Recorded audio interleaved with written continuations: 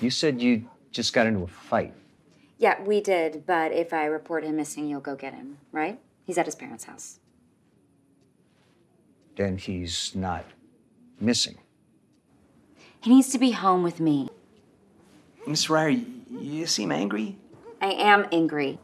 Okay, being angry is really not going to help. You just need to stay calm and let us do our job. Just stay vigilant. Look, in these domestic dispute cases, it's really helpful if we can have the victim come down to the station, you know, just in case.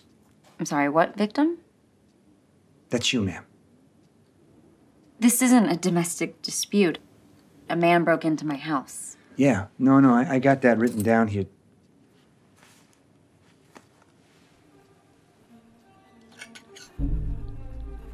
Wow.